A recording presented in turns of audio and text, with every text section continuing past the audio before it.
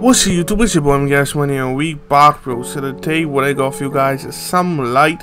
It's a part 2 of my how to catch and throw lobs video, you feel me? This is for 2K21 now, so you guys know I'm gonna explain it down even slower, more simple, or whatever it's called.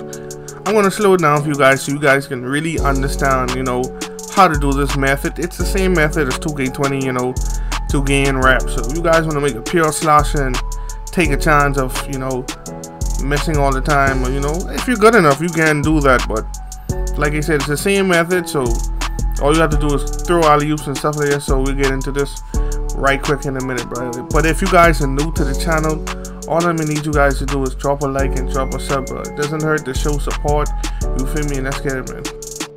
Alright, at this part of the video, I'm gonna need you guys to listen very carefully. That's the main thing in this part right here.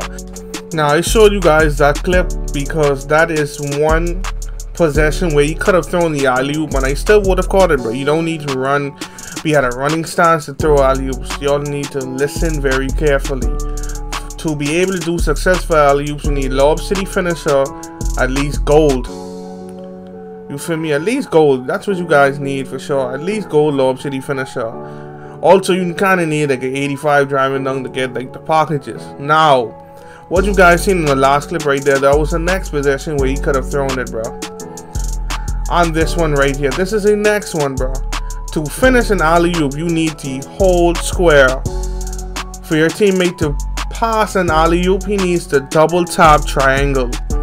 It's that easy, bro. Double tap triangle to pass for an alley-oop, bro. Hold square to finish an alley-oop. It's that easy. It's not hard at all, bro.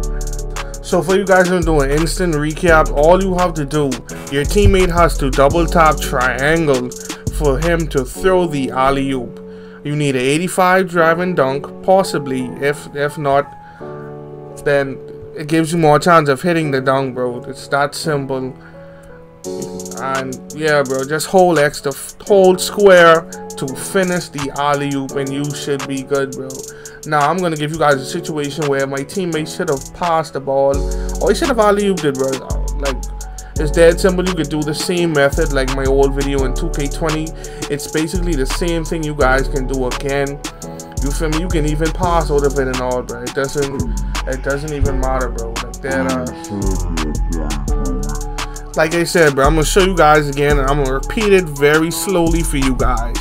If you want to do this on the tools, when my teammate comes up to me, all he has to do, you know, glitch a player in like that and double tap triangle, bro. What the person who is trying to finish the alley-oop has to do now is hold square, bro. That's it.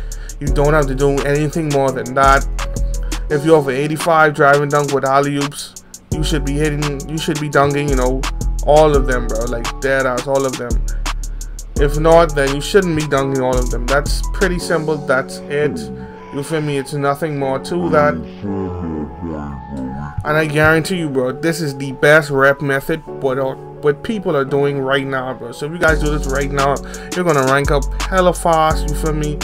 You're gonna excel, bro. You're just gonna get it up there very fast. So if you guys like the video, I'll get some more clips, stream it for you guys and all. If you guys need me to, it's been your boy Gas Money, and we yo, man. Peace.